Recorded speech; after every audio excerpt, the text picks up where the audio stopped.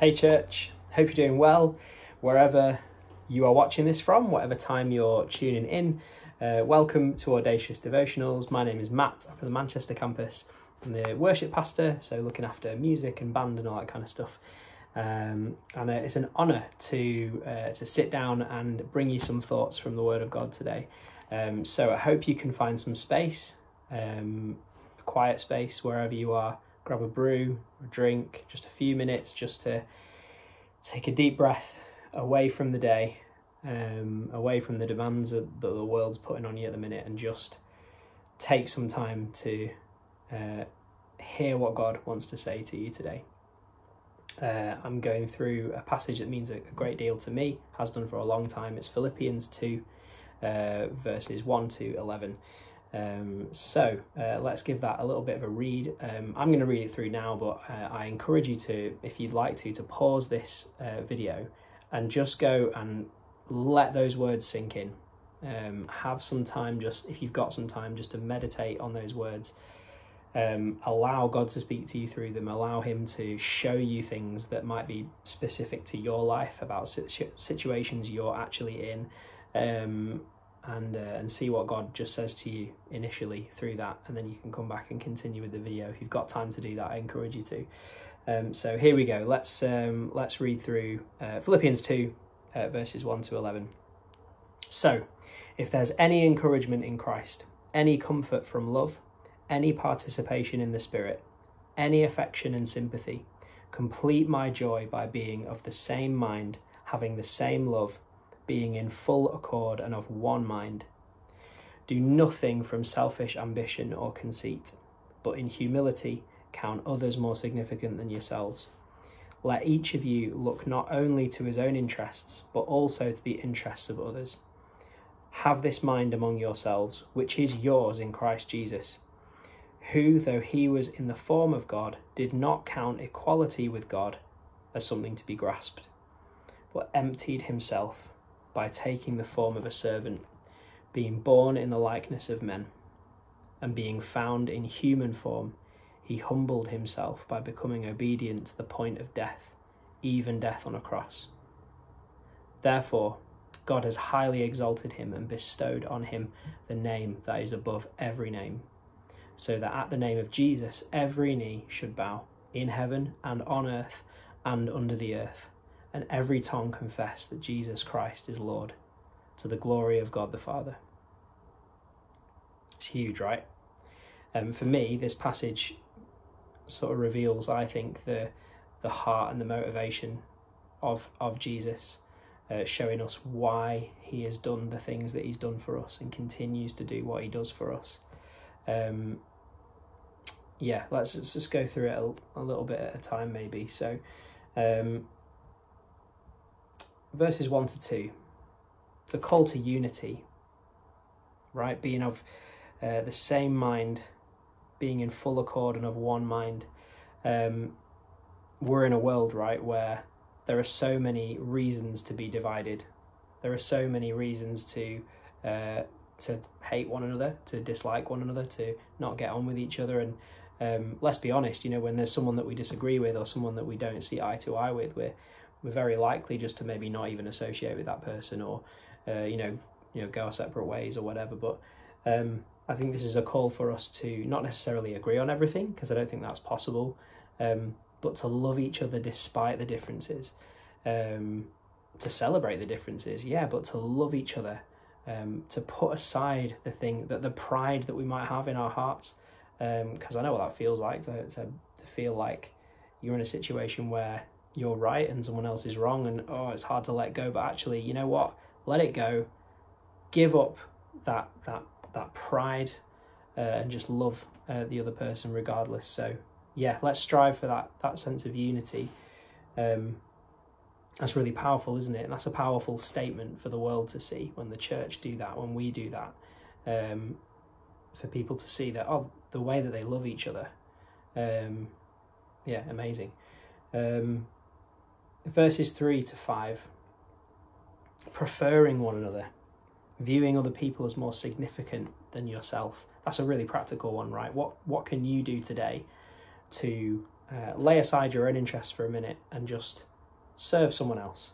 Just look at a way that you can hold someone else in more high regard, as more significant than yourself, to lay down your interests and your whatever it is just for a minute, just to serve somebody else. There's tons of ways we can think of doing that, right? Small ways and big ways that we can do that. I know this is a little bit of an idealistic view. You might be thinking, oh yeah, it's a little bit of a perfect view of the world where everyone's serving each other and loving each other and no one looks at their own interests. It's unrealistic. And yeah, we fall short of that all the time, right? But there's a great moment in verse 5 where it says, have this mind among yourselves, which is yours in Christ Jesus. So this is more than just a nice thought. This is more than just, wouldn't it be nice if everyone just got along? But actually, this is something that Jesus is saying, you have this. If you're in Christ, if you're a believer, if you're a member of the church, if you're someone who identifies as being in Christ, then this mindset is yours. You can do this. And if you're, like me, sometimes a little bit of a cynical person, this is really, really difficult, I fall short of this all the time. Why don't you just take a minute now? You can pause this video and just receive that gift. Lord, help me to view other people as more significant than myself, and give me some opportunities to do that today. That's a really practical thing that we can do, isn't it? So you might want to just take a minute just to receive that gift right now, if that's something that you struggle with. And I think we all do to a level, right? So yeah, absolutely. Let's take maybe a bit of time now to do that if you want to. Verses 6 to 8. Read through those couple of lines again, verses 6 to 8, and just let those words sink in. I think, we've gone from a practical kind of serve other people, be of one mind. That's great, but this is why now. This is why we're doing this, because we have the perfect example of Christ. He emptied himself. Imagine having all of the things which, when we're talking about Jesus, all the glory, the majesty, the power of Almighty God, and just to lay it aside. It's mind-blowing. Like, you can't quite get your head around what that means for someone to do that. But he did it all to live that life that we couldn't live, to die the death that we should have died, to take that punishment on the cross so that we could have a relationship with him. He's laid all of that aside just to serve us. And then we move on to verses 9 to 11. Therefore, God has highly exalted him. Now, because Jesus laid his life down, his godlikeness down, he was then exalted above everything. And it's kind of, therefore God exalted him. If we're able to completely empty ourselves of us and just serve other people, just serve God and have that really pure motive, that's when blessing comes, right? But are we really able to do that? I kind of think about that and think, I don't know if I'm actually able to completely empty myself, because I'll catch myself thinking, well, I'm serving this other person. Actually, it's just maybe so I look good, or I know I'm going to get something good back from it, because I know that serving other people is good, and it's really, really difficult. And we can kind of end up beating ourselves up, right? And you can come to the point of going, well, I can't follow this example. I can't possibly do that. But actually, in one sense, with it being an example to us, go and love other people and serve other people, this is actually, remember that Jesus did this for us because we couldn't. This is the greatest truth, is that we can read this example and we can read that Jesus emptied himself of himself. Thank you, Lord. And that therefore he's been exalted to the highest place. And we can worship him.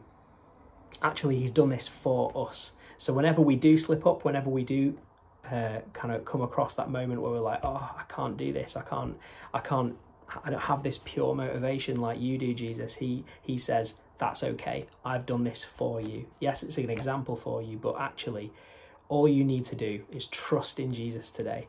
When you do slip up, when you do find yourself falling short, don't count yourself out. Don't beat yourself up. Run to him and spend some time in awe of what he's done. Spend some time reading those words and just worship him, just be in awe of what he's done.